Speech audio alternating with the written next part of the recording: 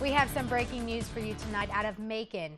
Bibb County Coroner Leon Jones tells us a 53-year-old man was found dead behind the Waffle House on Riverside Drive in Macon. You can see here on the map that's near Tom Senior Boulevard. According to Jones, the victim was treated at one of the Macon hospitals today after he fell out of his wheelchair. Jones tells us there is a bruise on the man's head and his wheelchair was found next to his body. At this time, authorities do not suspect foul play.